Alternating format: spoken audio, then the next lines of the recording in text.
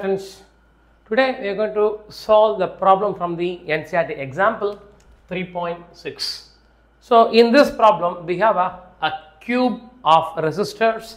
So each resistor is R equal to 1 ohm, it's given.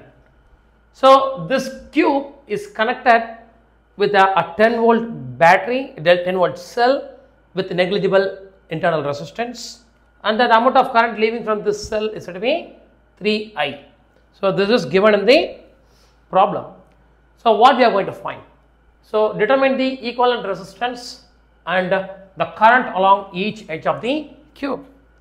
So if I want to find my current, I should know the equivalent resistance because since I know my EMF.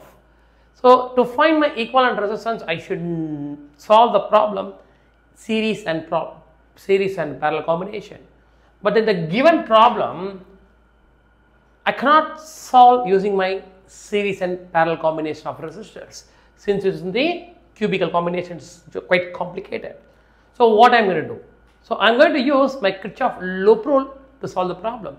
So how can we solve the problem? Because of the symmetry of the cube. See, we have a cube.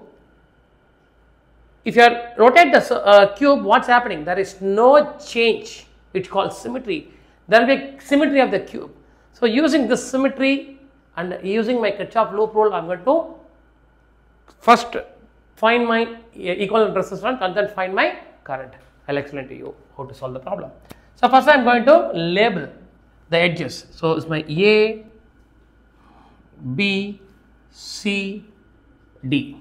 Okay, lower portion of the cube. The upper portion of the cube I can simply write for simplicity A prime, B prime, C prime, and this is going to be D prime. So this is going to be, I can simply take it as my E, right? So what I'm writing here, what is meant by symmetry? So instead of taking these two edge, if I take these two edge, the same current will enter and same current will leave. Instead of taking this edge, if I take AC, if I connect this battery, this cell with this AC, I'm going to the same amount of current entering and same amount of current is leaving because all the resistors are equal, R equal to 1 ohm. Totally we have a 12 resistors, right? So first I am going to start with the junction rule. Junction rule means the amount of current entering the junction that is equal to amount of current leaving from the junction. So first I am going to start with junction rule. Listen carefully. The amount of current entering here is going to be 3I. So the amount of current entering here is going to be I. Here is going to be I. Here is going to be again I. So the amount of current entering point A equals to amount of current leaving from point A. So the current coming from here to here will be I.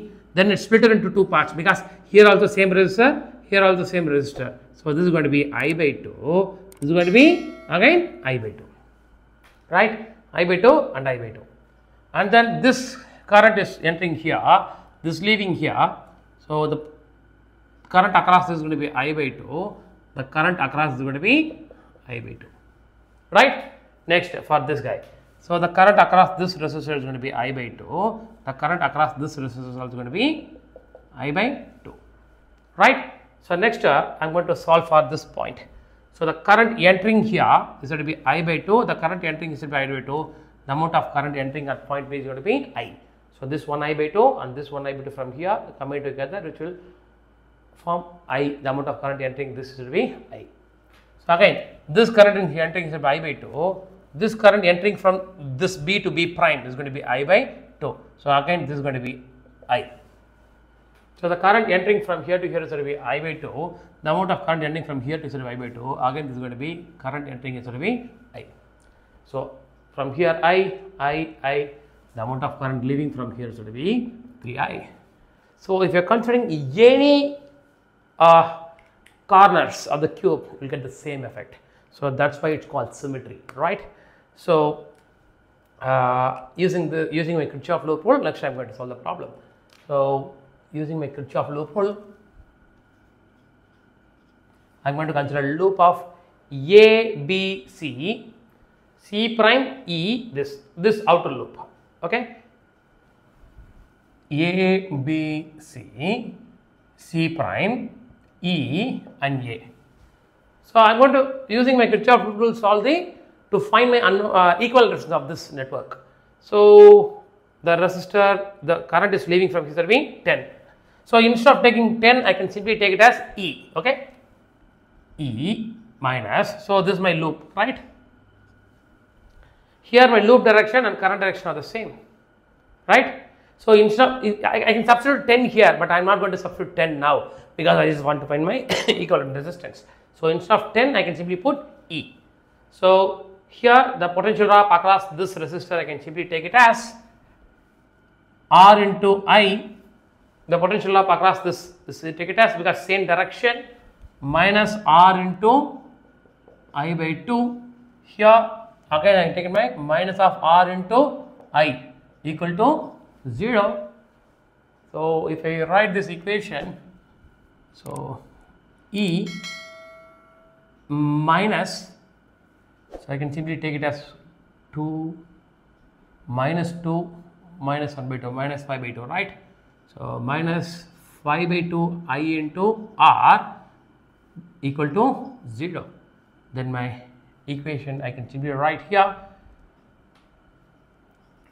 E, okay, yeah, E equals to 5 by 2 I into R. This is my equation 1. I am writing my EMF in terms of I and R. R is given, I we are going to find, okay. So first I am going to write the R equivalent. R equivalent I can simply write, what is my Ohm's law? V is equal to IR. R is equal to V by R. It's going to be E by I, 3I. So if I substitute my equation E value here, I can get my R equivalent equals to 5 by 2 I into R by 3I. Nothing, total EMF by total current. So I gets cancelled, so this will become 5 by 6 into R. So this is very important relation. So this is called your equivalent resistance of this network. So using series and parallel combination, we are not able to solve this problem. So using your Kirchhoff loop rule, we can find the unknown, the equal resistance of this circuit. So next, what I am going to do here, so next I am going to take, so current. So the total current I can simply write. So 3I equals to, current equals to V is equal to IR, I is equal to V by R, okay. So V is going to be E by R equivalent. So I can simply write 10 by, what is my R equivalent? 5 by 6 into R. So 5 by 6 into R, right? So if I simplify this, I am getting the value of what? It's going to be 12, I am correct, 12 into R. Anyway, my R is going to be 1. So R is nothing but 1. It's going to be 12 ampere. So 3I equals to 12 ampere. Therefore, my I equals to 4 ampere. So this is the amount of current entering into each edges. So here is going to be 4 ampere, here is 4 ampere, here is 4 ampere. So the total current from this cell is going to be 12 ampere. So so this is how we are going to solve this problem. If you like this video, share with your friends, subscribe to the channel for the more content. We'll meet in the next video. Thank you.